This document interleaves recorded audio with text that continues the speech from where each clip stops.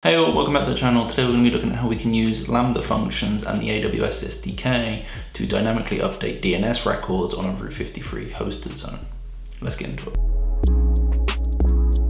So before jumping into the actual code portion of this tutorial, let's talk about why this would be helpful. There's often times when working with services like EC2 or ECS in AWS where you want to have a static IP address for users to connect to. This might be for a game server, a media server, web server, whatever it might be. There needs to be a fixed point that users can connect to that doesn't change. Static IPs is the immediate solution to this, which you could use something like Elastic IPs from AWS to do. The issue with Elastic IPs is that over time, especially if you have multiple of them, they can quite quickly add up in cost as you get billed for when they're not being used. So if you're only using the server, say 1 hour per day, 2 hours per day, you're being charged for the other 22 hours of when they're not being consumed. So this can quickly scale in cost. So what's another solution?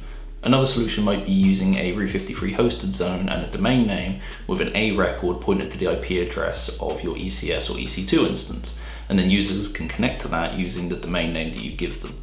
The issue with this, of course, is that every time the ECS or EC2 instance restarts, it'll be provisioned a new dynamic IP address, which you then manually need to go in and update the Route 53 hosted zone A record to point to that new hosted zone. So if this is restarting, say 3 times a day, that's 3 times you manually have to go in, update the A record, wait for that to propagate, and then users can connect through the domain name still. And that's exactly what we're going to be looking at in today's video. We're going to be looking at how we can use a Lambda function to dynamically change an A record on a Route 53 hosted zone to change the IP address to a new value. So with the why covered, let's jump into the actual tutorial portion of this video and get coding. Before following along this tutorial, we need a CDK stack, so you can use an existing one or you can create a new one to follow along. So once you have your CDK stack set up and ready to go, let's configure the prerequisite for this tutorial, which is the region we're deploying to. In this case, we need to be deploying to US East 1, which is because we're configuring a Route 53 hosted zone, and it being a global resource, it has to be hosted and controlled from the US East 1 region. So if you're not already deploying to the US East 1 as your default region, we need to configure it in our stack definition inside the bin directory. So let's do that now. To do that, you want to go into, like I said, the stack definition file inside the bin directory, and then do env here, region, and then we're going to pass in US East 1. This will ensure that we deploy to US East 1 instead of any other region, and all of our services and infrastructure is created within that region, so we can easily control Route 53. I'll also quickly mention that while in theory it is possible to deploy the Route 53 portion of this stack to one stack in the US East 1 region, and then the other infrastructure like the Lambda functions to another region that's closer to yourself, this kind of multi-stack setup is going to be out of the scope of this video and would require some extra functionality like SSM to pass ARNs between them. So we're not going to be covering that for simplicity's sake, but I just wanted to make you aware that is something you could look into implementing, especially if you had quite a large stack, not just one Lambda function like we're going to have today. So with our region now configured, let's jump into actually defining our resources and services for this tutorial. The first one will be the Route 53 hosted zone. So to get started with your Route 53 hosted zone, we need to define the domain that we want to deploy to. In this case, I'm just going to be doing an example, which is going to be yourdomain.com. For the purposes of this tutorial, you can use any domain name. It doesn't need to be one that you own, but obviously in practice, you would probably use one that you actually own and can point the name servers to. But for this tutorial, I'm just using yourdomain.com. After you've defined your domain name, we're then going to define our hosted zone. So we're going to do const domain name hosted zone equals new hosted zone, import from Route 53. Then going to pass this in, going to pass in our ID of just domain hosted zone. And then we're going to pass in an option to it, which is the name. And we're just going to name that our domain. With that, that's our domain hosted zone configured. The next thing we'll want to do is define a base A record on that, which we will later update using our Lambda function. But for now, we just need to create the base A record with a default value, so we have an A record present to update. So to do that, we're going to do const A record equals new A record. Again, import that from Route 53, pass in the reference to the stack, and then we'll pass in an ID of A record. We're then going to pass in some options to A record, and that's going to be a target with a values, and then the values is just going to be our default IP address that we're later going to update. So for now, I'm going to do 192.168.1.1, just a standard local IP address. Then we're going to pass in our record name, which we're just going to call the same as our domain. And then finally, we're going to do the zone, which is going to be deployed to, which is the domain hosted zone we just defined. So to recap, we've defined our domain hosted zone in Route 53, and then we've made a new A record with a default value of 192.168.1.1 on our hosted zone that we just created. The last thing that we want to do is we want to create a dependency between our A record and the hosted zone, so that whenever we remove the stack, the A record would get removed first before the hosted zone does. So to do that, we're just going to do a record.node.add dependency domain hosted zone, just like that. And that concludes the Route 53 portion of this tutorial. We've created a domain hosted zone, an A record on that hosted zone, and then created a dependency between them. So we're now going to move on to creating our Lambda function and using the AWS SDK to update the A record that we created.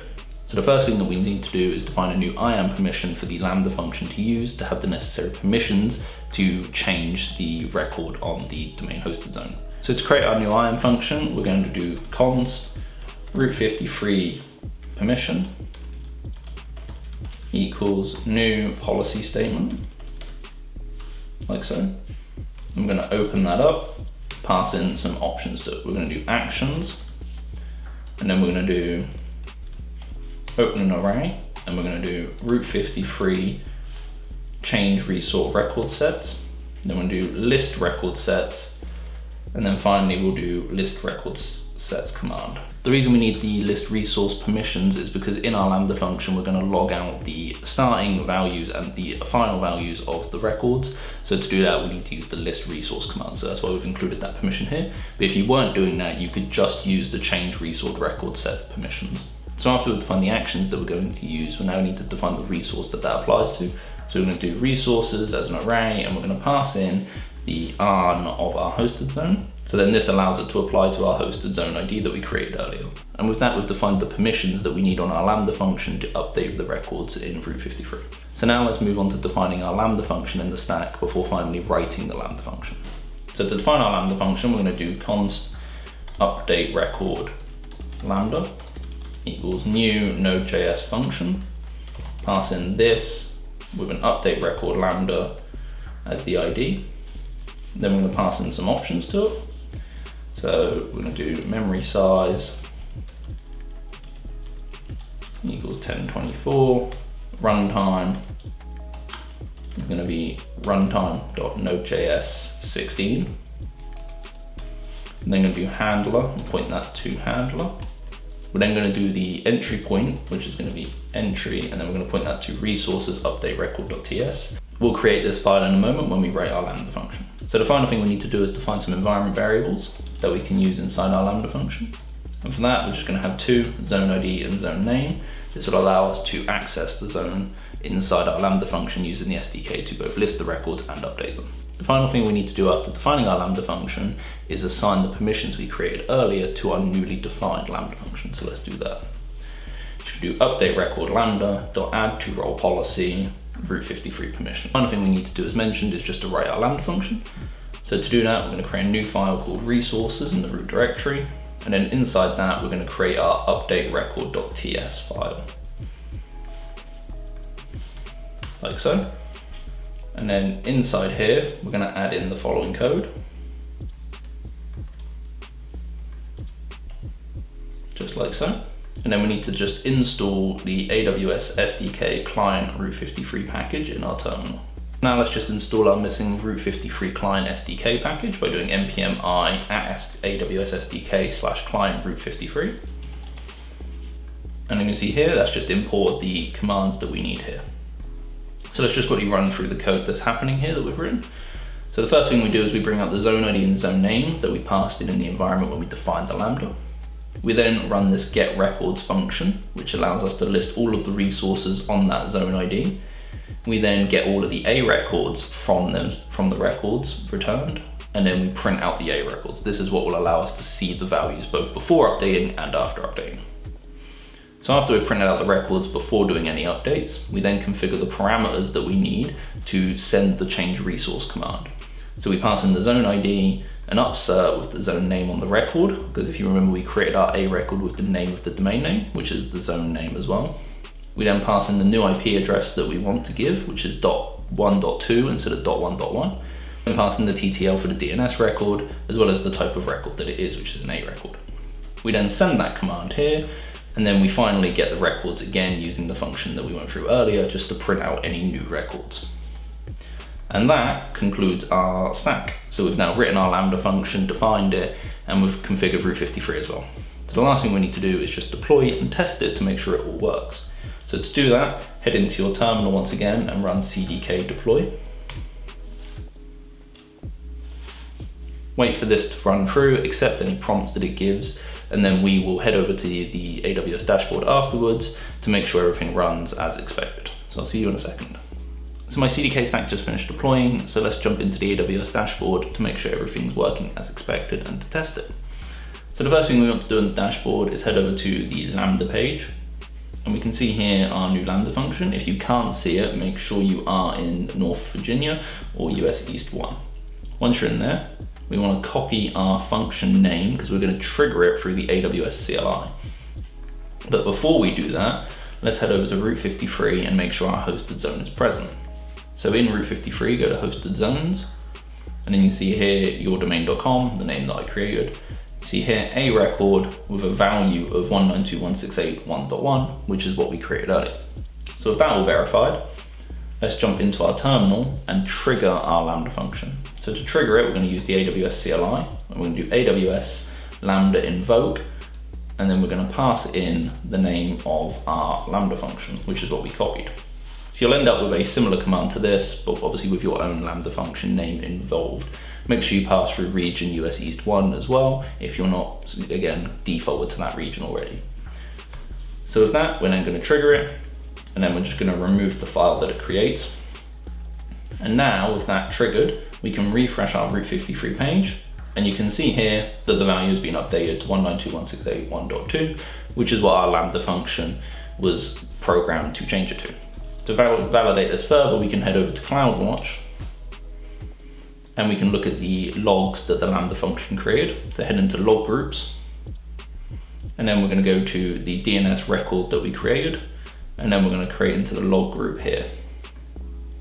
And you can see here, our A record was name yourdomain.com, type A, with 192.168.1.1, and then a couple of seconds after, it became 1.2, which is what we saw in the Route 53 dashboard. So now we've validated everything that works as intended. The Lambda function executes as expected, and the A record in our Route 53 hosted zone gets changed as we planned. Let's now destroy our stack to make sure we don't leave any resources lingering in our AWS dashboard. So to do that, head back into your terminal and run CDK destroy. Once you get a prompt, accept the prompt, and we should receive an error message from AWS CDK in our terminal here, saying that it can't delete all of the resources. I'll then show you how we can get around this error message. So as mentioned, here's the error message that I was talking about when running CDK destroy, and I just wanted to cover how we can resolve this error so you're not left wondering yourself. You can see here it says that the specified hosted zone contains non-required resource record sets and so cannot be deleted. What this is referring to is the A record that was updated. So to fix this error, head over to your Route 53 dashboard again in your AWS dashboard, head into your hosted zone, and then go to the A record that we updated earlier. And then we're just going to manually delete this record, like so. And then with that manually deleted, head back into your terminal and run CDK destroy again. And then once it gives you the prompt, accept the prompt, and then this should now destroy your stack with no issues and all pass without a problem. So let's just wait for that to happen. And as you can see now, our stack has just finished destroying successfully. So again, if you hit this error, just log into your Route 53 dashboard, delete the A record out that was updated by the SDK, and you shouldn't have any issues. So in this tutorial, we'll look at how we can use the AWS SDK and Lambda functions to dynamically update the DNS record of a Route 53 hosted zone. This might be helpful if you wanted to pair this with, say, something like an EC2 or ECS instance. So every time the service restarts and gets a new IP address, we can update the DNS record pointing to it so users don't experience any interruption connecting through a domain name. If you'd like to see the blog post that accompanies this video, then you can head over to my blog using the link down below in the description to read it in its entirety there. If you'd like to see the full example code for this project as well as all of my other CDK projects, then you can head over to the GitHub repo, which is also linked down below in the description. So I hope you found this video helpful, and until next time, thank you for watching.